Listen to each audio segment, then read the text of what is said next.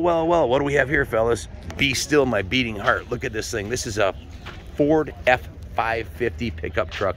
Does Ford make an F550 pickup truck? No, but Liquid Spring and Elevation Off-Road do.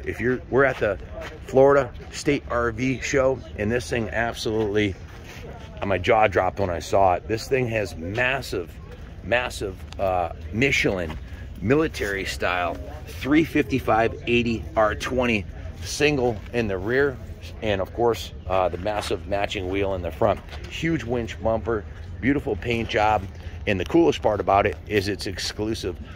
Ford doesn't make, I have an F450, they don't make a 550. It's got the Lariat leather interior, beautiful metallic paint job on here, awesome graphics. It's got these power steps that flip down to get inside of it, and it's set up for heavy duty hauling. Now, if you note, there's a little extension on the front of the bed because the F550 has a 4-inch longer wheelbase than the F450, and it also has a much higher GVWR rating. You may, if you're a truck self-proclaimed truck nut like I am, you'll know that the F450 has a smaller capacity for weight in the bed.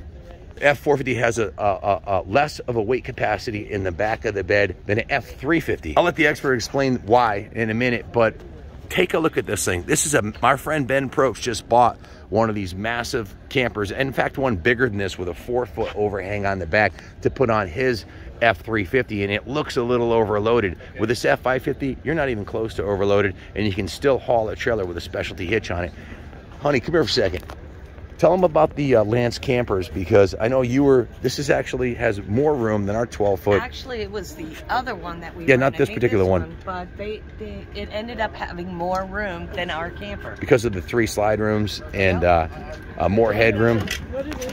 So they're absolutely massive on the inside. And Christy was like, I could definitely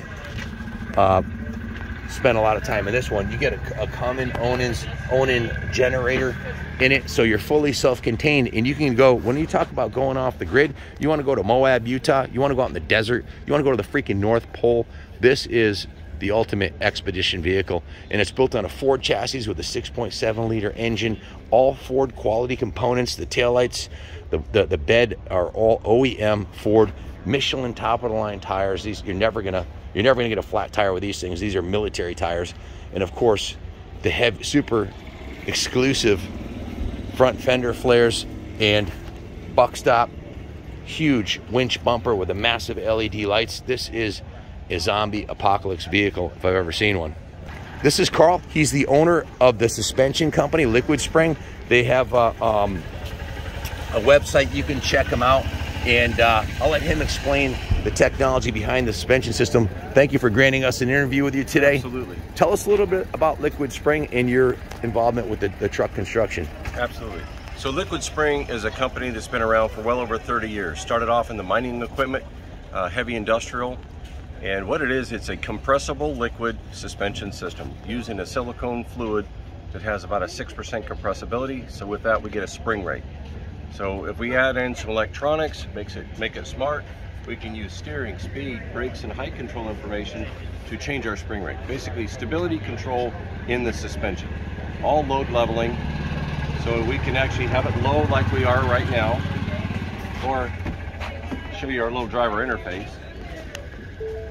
Or we can actually raise the vehicle up. Oh, you can adjust the ride height? Oh, wait, I gotta film this. Oh, wow, that's cool. So the whole truck is actually going up. Somebody watch the back door for people coming in and out.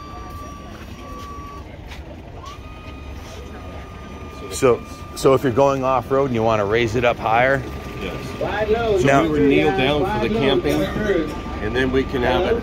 It's about 4 inches taller for drive height. What a massive difference! It looks like it's got a lift kit on it when you do that, right? Wow, very cool. About a 2.5 inch lift to clear the 41-inch tires. So even at the reduced lower level, it's 2.5 inches higher. Yes. So once you do the 4-inch, you're 6.5 inches higher than a stock one, which is a pretty massive difference. And why does an F450 have less capacity than an F350? It doesn't make sense to most people, including me. But so you have a gross vehicle weight rating. That's the most it can carry. So if you subtract what the vehicle weighs from the gross vehicle weight rating, that gives you your cargo capacity. An F450 has heavier tires and wheels and axles, so the vehicle base weight is more than the F350, so the cargo is less, because their gross vehicle weight rating is the same, 10,000 pound rear axle weight ratings. okay, and why would someone want the F550 off the F450? I think you might already answer that with that statement, but what does this give you getting the F550 that you don't get with the 350 or the 450? So the F550 has a 14,700 pound rear axle versus the 10,000 pound that the F350 and 450 have. So what you're getting is a lot more capacity. Massive. With this vehicle, and then the suspension itself is all load leveling. It's a 5-link suspension system, so you get a lot of good articulation, so you can go off-road with it. The brakes look massive. Yes. Massive brakes, bigger axle, heavier duty suspension, and more capacity. So if somebody wants to put one of these big campers on the back and tow a trailer full of dirt bikes or ATVs or Razors or Jeeps out to the desert or to the North Pole, this is the vehicle to do it in. And it's Ford quality. Absolutely. And the